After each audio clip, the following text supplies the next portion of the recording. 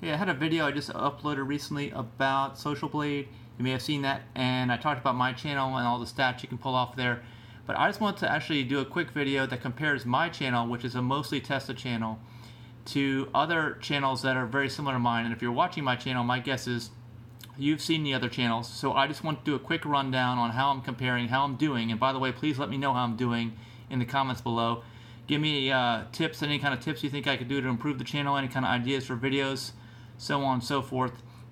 Well, you can see here, according to Social Blade, I've got a B-. And if you look at the most important stats I'm going to show you here are probably the views for the last 30 days. Now, I got 419,000. That's dropped down from about 600,000 in January. So anyway, I'm doing okay.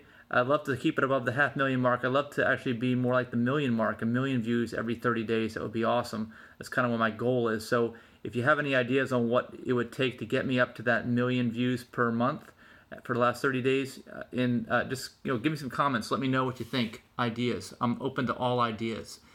I think that's kind of what this channel is all about. Actually, it's just all new ideas and doing things differently. So let's compare me to the competition. Here is Bjorn Nyland. You probably know him. He's probably one of the original Tesla YouTubers.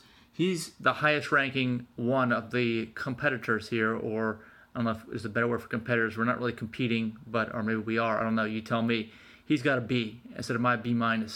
And he's got 3 million views in the last 30 days. He's way up because he does, as you probably know, some ridiculous videos where he's tearing apart his Model X, tug of wars, and driving it off-road in the snow and banging it up.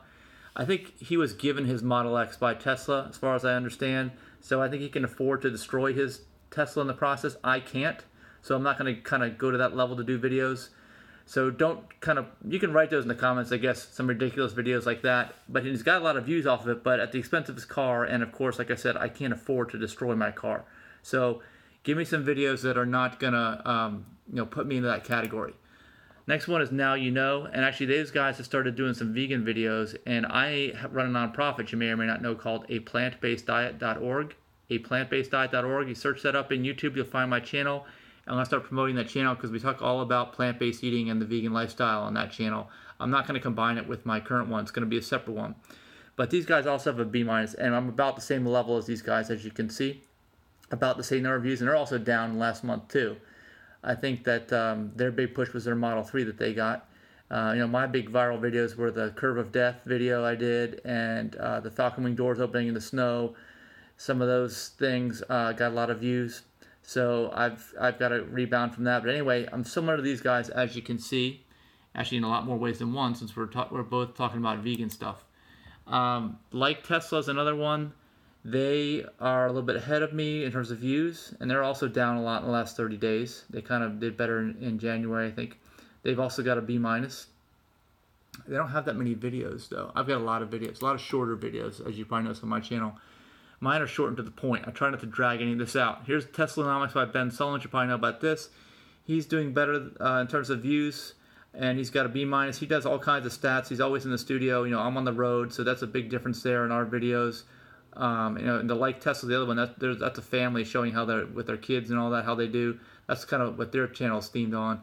So every channel here, even though we're kind of competitors, I guess, or in the same space, we all have different things that we're focusing on. This guy, Cayman Auto, he's been around for a long time with his Model S up in, I don't know, the Great White North, wherever he is, somewhere up in Michigan or something. He's also got a B-, and he's got a little bit fewer views than me. So we're also in the same space here in terms of viewership, as you can see. And let's see, E for Electric. This is a very generic or general channel that's here. He's about half the viewership, also a B-. So anyway, that's it. Again, I'd love to hear your comments, how you think I'm doing, because I really only have my Tesla for about a year now, and that's when all the views have come in. And so all of this has really happened in the last year, even though the channel's been around since September of 2016, as you can see. So I'd appreciate letting me know what videos you like, what videos you don't like, what you'd like to see me do. And as you know, I'm really into the self-driving, I'm into the vegan stuff, I'm into the car camping, and all that kind of stuff.